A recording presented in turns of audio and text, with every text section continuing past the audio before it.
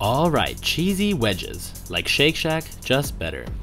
Start off by putting your wedges in an oven-proof pan. Sprinkle a little vegetable oil on top and bake until crispy. While that's in the oven, we can make a cheese sauce.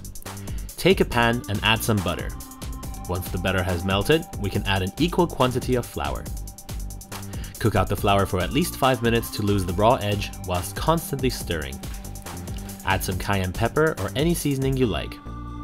After it has been cooked out for 5 minutes, it is time to add some milk. For 100 grams of flour and butter, I recommend 400 milliliters to milk, 4:1. Whisk until it all becomes smooth.